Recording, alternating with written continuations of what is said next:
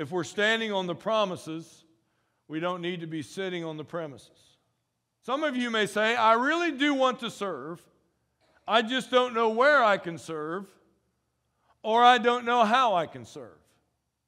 There's just so many ways that we can serve in the Lord's church, both in the church and outside the church. Colossians 3 verse 17 says, whatever you do, in word or deed, do everything in the name of the Lord Jesus, giving thanks through him to God the Father. The fact is that God does big things with small deeds. So whenever you do good for somebody, you need to thank God for the opportunity and then ask him to bless your service. Because having an accumulation of Bible knowledge is worthless without application.